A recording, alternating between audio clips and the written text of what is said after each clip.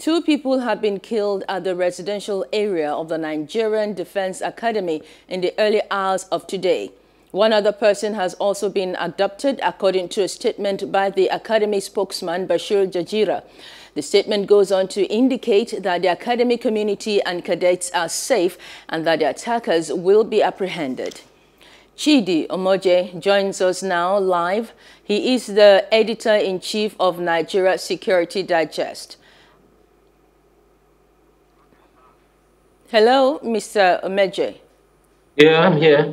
How are you? I'm good, but it appears the network is playing up. Okay, how is this possible that soldiers will be killed and kidnapped at the NDA? Well, just like every other Nigerian, it was shocking. It was embarrassing. It was humiliating, really. But it was not unexpected because you have the magnitude of insecurity in the country that we have seen. There's nothing we have not seen actually. You know, we've seen a lot of things happening. And you see, I'm not really so shocked because if you know that particular area, that environment called NDA, it is a very expansive institution. You know, and I understand that they came in through the area, far away from the prying eyes of the security guards, and of course it's something that I want to believe that they were taken on unawares. And in any case, whatever. Sorry, I can't get you. You have it on good authority that they did not come in through the gate, because some other reports revealed that they came in through the gate. No. I had in military uniform. No, I think, from my own information, I got that I had that they came in through the rear in the night and through the, we had the residential quarters. So it couldn't have been through the main gate. But that doesn't really matter. What matters is that something like that happened, and it is part of the criminality we're talking about. So to me, it calls for worry. It is a national embarrassment. There's no doubt about that. But I want to believe that the military should be able to, track down those bandits and then serve justice to them. All right. When I first heard this, the first thing that came to mind is the Nigerian Defence Academy. Where else is safe? How worried should Nigerians be? Well, that's not the reality. It calls for worry, no doubt about that. Nobody expected it. And you see, if you know the psychology of these criminals, these bandits, some people say you shouldn't be calling them bandits, that they are terrorists. I want to believe that if they are able to infiltrate such a fortified institution, then they are really something to worry about. But like what we should be talking about right now is what do we do to stop this the generation of insecurity in this country. Lamenting about the NDA will not help anything. It has happened. Now, what we do, how do we get the one they abducted out? How do we make sure that something like that doesn't happen again in the future? That should be what should be uppermost in our mind for now. That's what I think. So what should we do? Because we've asked this question many times over and over again when we experience similar incidents in the country. And so what should we do, Mr. Omeje? What should the Nigerian military do? What should the Nigerian government do? What should Nigerians do? What should Nigerians do? Yeah. Good question there. This time we're in is very, very momentous.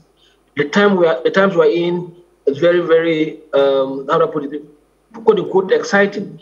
Exciting in the sense that you have a magnitude of insecurity that is confounded.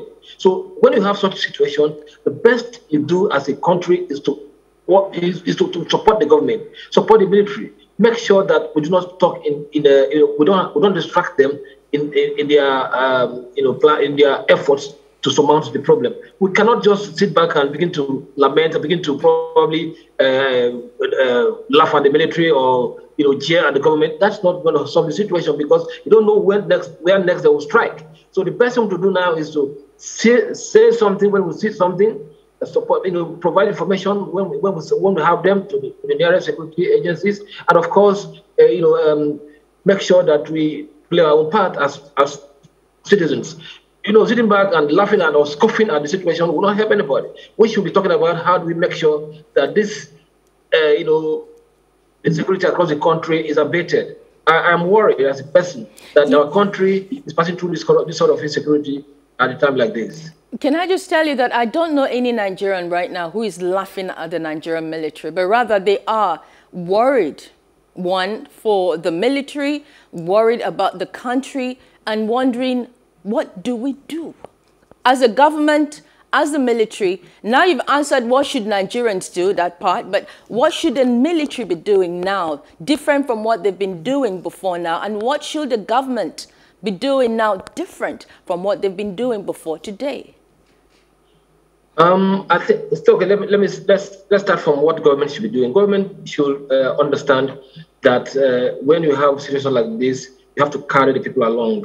You have to make sure that you galvanize support across board. You have to make sure that you don't